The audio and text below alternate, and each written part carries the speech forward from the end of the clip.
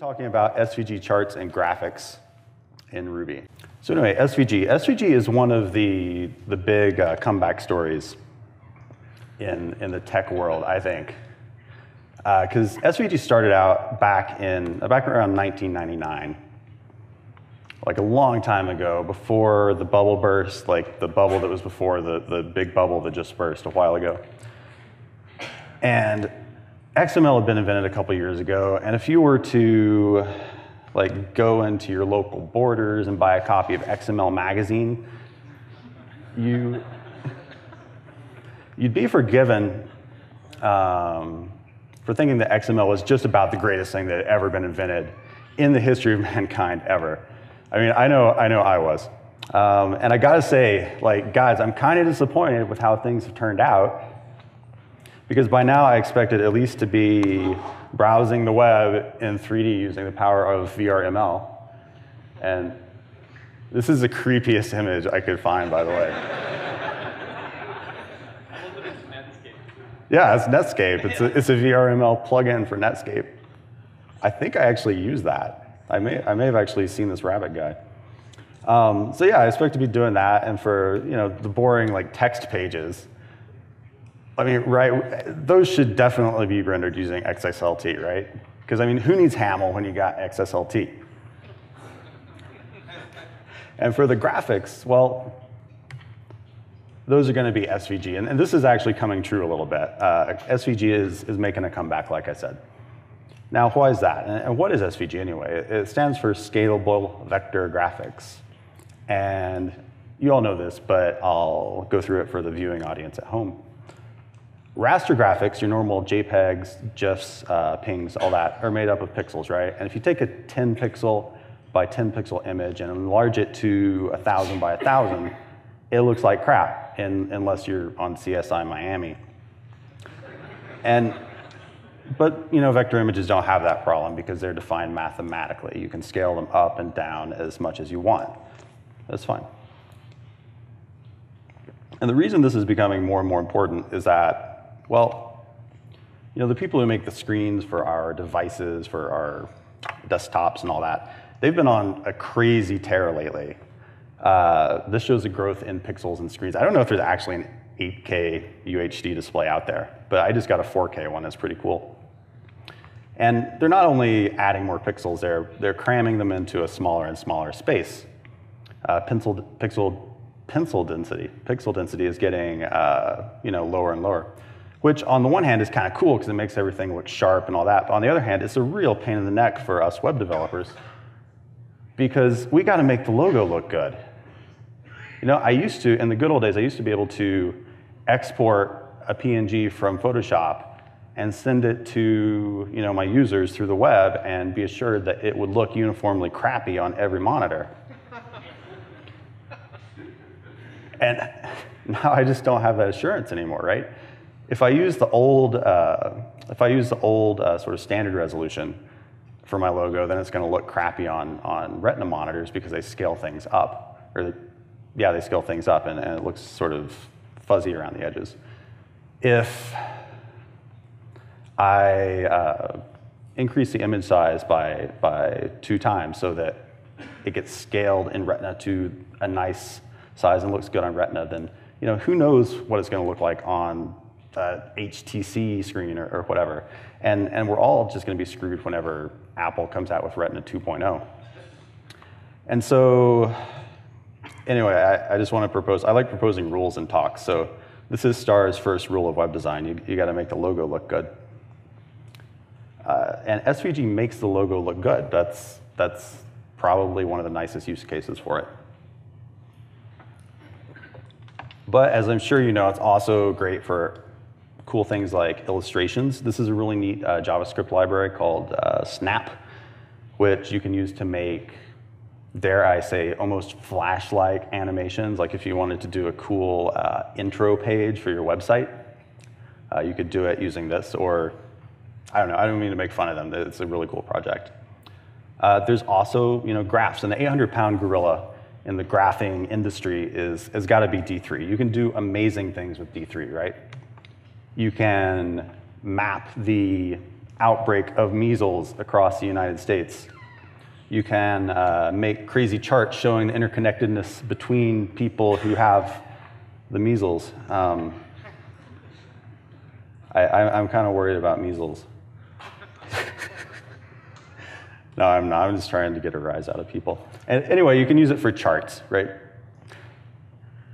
And not only can you use D3 for charts, but actually D3 is a foundation for a lot of charting libraries that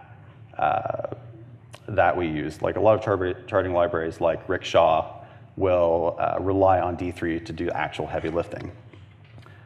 And this posed a problem for me because, well, have you ever had this experience where you're looking through some code, you're trying to make some changes, make things better, maybe make things more efficient, and you're like, man, who is the idiot that wrote this?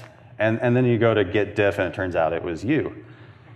So that's basically my life. So I didn't know anything about SVG at this point, but I knew that these charts were pretty simple. Like, they can't be that complex. And so I opened up the web inspector in Chrome and went and actually inspected the SVG code. And just as an illustration, I put the code for one of those graphs on the left-hand window, and on the right is D3. And it keeps going for 5 minutes. I pressed the down button for 5 minutes and recorded it all.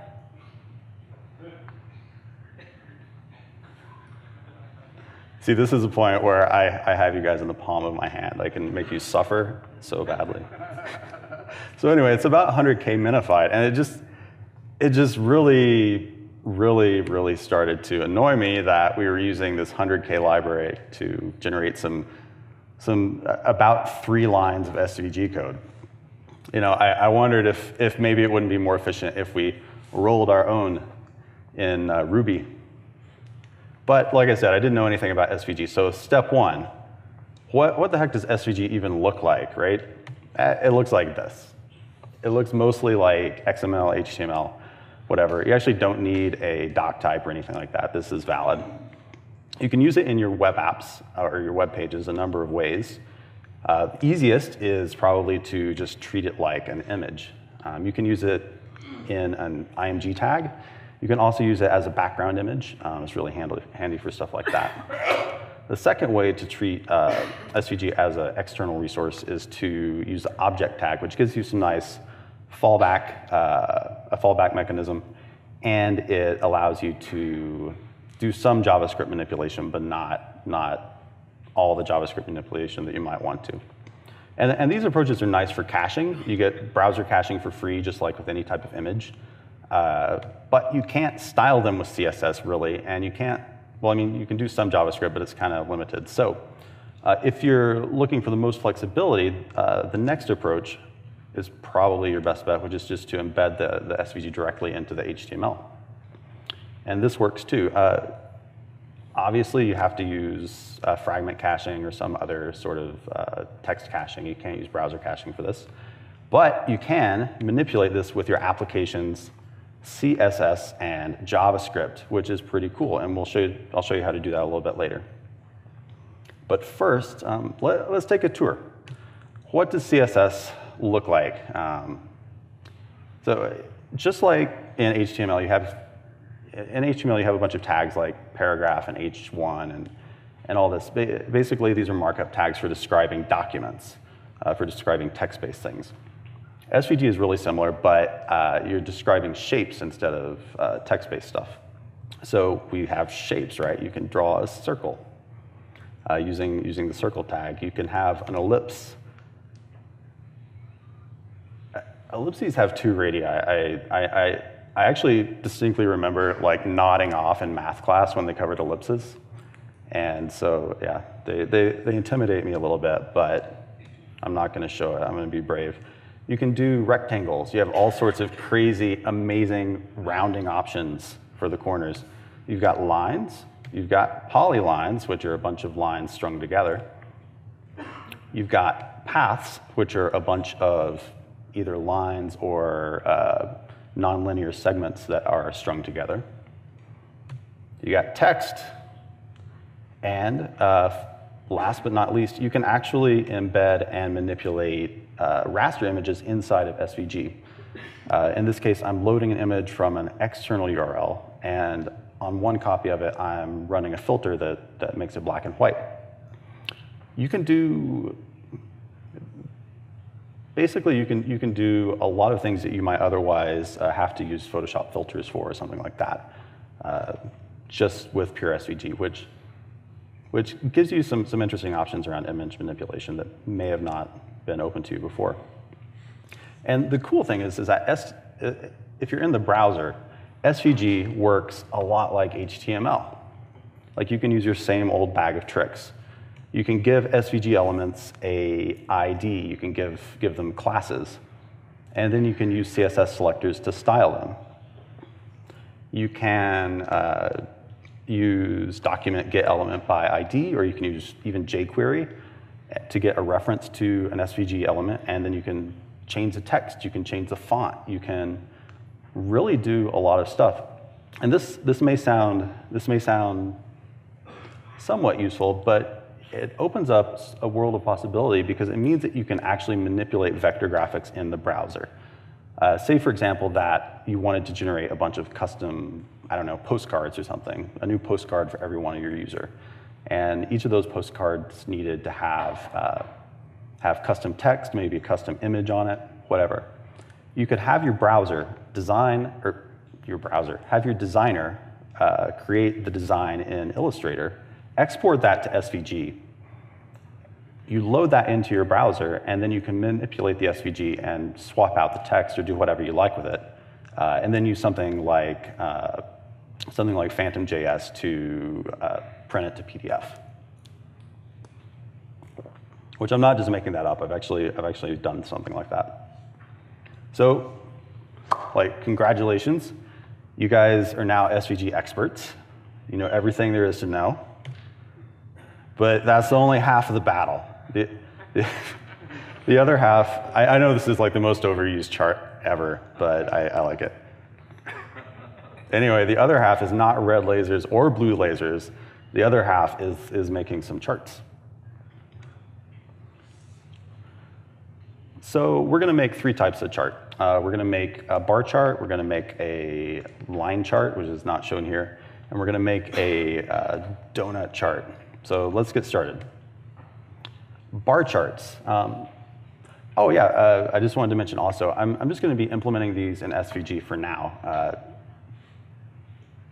Basically, putting these in and making these dynamic in Ruby is going to be almost trivial. So we're going to focus on the SVG so you can see how things are actually put together and understand that a little bit better. So what is a bar chart? A bar chart is just three rectangles that are next to one another, or however many rectangles. I chose 3. I've given each of the rectangles a height corresponding to some value, some percentage, 50, 75, and 100. I'm imagining those are percentages. And so now we have kind of a bar chart, but it's upside down. That's the problem, right? Because, well, most charts start at, the origin is at the bottom left, but SVG, like a lot of computer graphics, sets the origin at the top left of the screen. So we actually have to position each of these bars so that they line up at the bottom.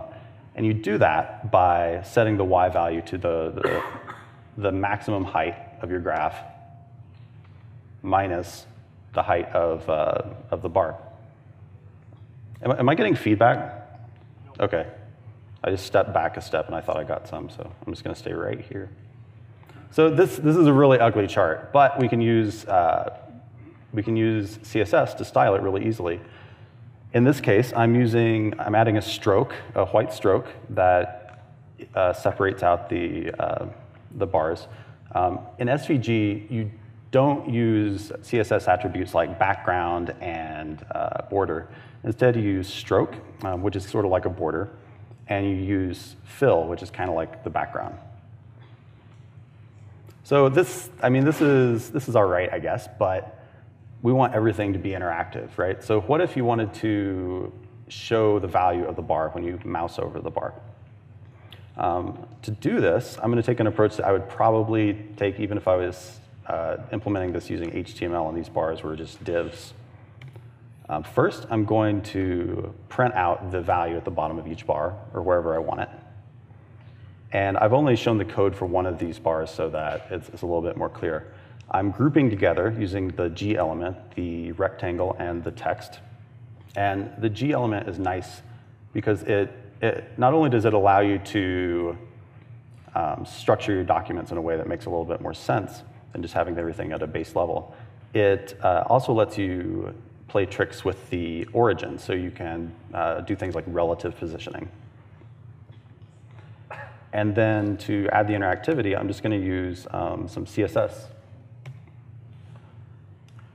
I hide the numbers by default, and yeah, and when you hover over it, I show them with a transition. It's not showing the animation on here, so that's why I'm leaning back. All right, so bar charts are conquered. Line charts are next. When we get done, you guys are going to be able to make your own D3 in Ruby. And when you do, like, please tell me, because I would like to use it. So for a line chart, I'm going to introduce an element called a path. As I mentioned before, a path is made up of multiple segments. And they can be lines, they can be arcs, they can be Bezier curves, whatever you like.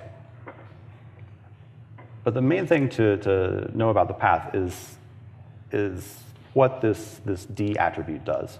The D attribute is essentially a list of commands. And I've broken the commands out and separated them onto separate lines so you can see that a little bit easier. Basically, we're just, you can imagine this like you're giving commands to a person holding a pencil, or like you're writing a program for one of those old plotters that actually like holds a pen in a little device and moves it around. So first, I'm telling it to move to 0, 10, and then I'm telling it to draw a bunch of lines to the different points, which are my data points. And that's pretty easy, right? So let's add a fill to that. To do that, I'm just going to copy my original path, and instead of leaving it open and just having a line or a stroke, I'm going to close it and add a fill of light gray. To add points, it's very easy. You just, oh, okay. It's easy. You just add circles at each of your data points. And if you want to make it pretty and use some CSS, you can use those same attributes. I'm just using fill, stroke, stroke width to make this a little bit prettier. And the math for this is really simple. Like the math we've used so far, it almost doesn't even feel like math. It just feels like programming. But generally, I found that when you're creating charts, it's easy to think about the math as sort of a three-stage process, or a three-step process. And the first, you have your original raw data. This may be, I don't know, say I know how much RAM a server is using. And then I want to project that into a abstract sort of graph space. And as an example, say I want to take that amount of RAM and I project that into 0 to 100%. And then, as the third and final step, I project that 0 to 100% into a pixel space. I'm using scare quotes with pixels because with SVG, pixels are kind of a nebulous thing. But still, I convert the percentages to either heights or rotations or whatever. And yeah. And I found generally that pretty much all the math I do boils down to a scale function where I, say, map my data into a space of 1 to 100% or something, and an invert function to just take care of the fact that SVG starts drawing at the top left of the screen. All right, so 2 charts down. We have 1 to go. The donut chart. The donut chart is the most complicated beast of a chart that, okay, it's not that complicated, but what this chart is actually made up of is made up of 2 paths. The one on the right, yeah, on your right, is the actual representation of the data, and the one on the left is a background. It's just there to make it pretty. So let's get started. First, we're going to start by drawing the right path. So if you'll take a look at the D attribute, we start by moving to 10, 0. And then I tell it to draw a circular arc. That's what that A is right there. We tell it to draw a circular arc with a radius of 10. The reason that says 10 twice is that you could actually add 2 radiuses and do a elliptical arc. We've got a couple bits that tell it which direction to draw in. And then we have the end point, which is calculated by the computer. Yeah, I didn't do that by hand. So the next step, we add a line into the inner radius, just using the same L command that we used for our bar chart. Then we draw the inner radius, which is another arc. This is a little bit smaller. Finally, we close the path by using the Z command. And I don't know if you guys have noticed this, but the graph is rotated 90 degrees from the direction that I want it. And I suppose I could go back and fix all my math, but I'm just going to be lazy and add a transform and rotate the whole thing 90 degrees. So we'll add some CSS to change the background. And then we'll add that second path, which is a lot like the first path. So the math here is not quite as complicated as it may seem. I mean, you wind up with these values with 1 million decimal places and whatever, but it's actually really simple if you first start thinking in terms of polar coordinates, right? Because if we're trying to represent values from 0 to 100, then those can be mapped onto a circle as 0 to 360 degrees, and and that combined with a radius gives you the ability to define every point that we use there. And so now all we need to do is convert those to Cartesian coordinates, because SVG always uses Cartesian.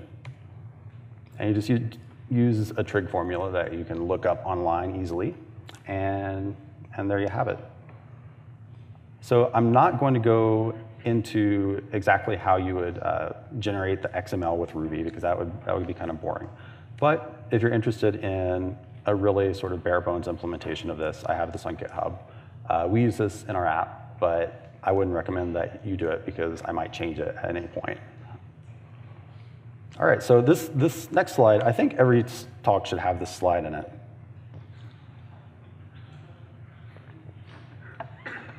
Because it seems to me like putting together a talk is more about what you leave out than what you put in. It's all about stepping gingerly around all the dragons that you've discovered are lying there asleep, just waiting to devour you. And the first major dragon that you'll face if you try and do something complicated with SVG is that it's not meant to deal with large amounts of text. It doesn't do what HTML does. There are a couple ways around this. The first is that you can actually, in some browsers, you can embed HTML into your SVG. In other cases, since SVG doesn't support word wrap natively, you can use something like JavaScript to go in and create your own word wrap functions and create your own centering functions and stuff like that. And so if you see SVG that uses text and that has text nicely centered and everything, chances are they're using JavaScript to do that. The coordinate systems, I dipped a little bit into this with the G element and doing relative positioning and stuff like that. But coordinate systems can be a little bit hairy to figure out exactly what you're defining your elements relative to and all that. If you don't start down that road, if you don't ever do any tricks with the coordinate systems, everything is simple. But as soon as you start to get tricky with the coordinate systems, you can find yourself possibly writing things to a Cartesian coordinate system that actually, when it's displayed on the screen, is rotated by a certain amount, and it just gets weird. And the documentation is, it's there and it's okay, but people don't use SVG as widely as they do, say, HTML. And so the documentation isn't quite as good as perhaps we're used to. So you kind of have to do a bit of trial and error. The standard hasn't changed, I don't think at all, since since around 2000, although I think there's supposed to be a new version in the works. But anyway, I have faith. I think you guys can do it if you're interested in that, because I mean, I did it, and it wasn't that big of a deal. If you're interested in learning more in this, I suggest that you buy this book, which I did not write, but it's really good, even though it's published by Microsoft. And well, they fought SVG for years, so maybe it would have been adopted a little bit sooner before that. But I guess, yeah, who among us isn't a hypocrite? So anyway, that's it. Thank you guys for listening to my talk on SVG.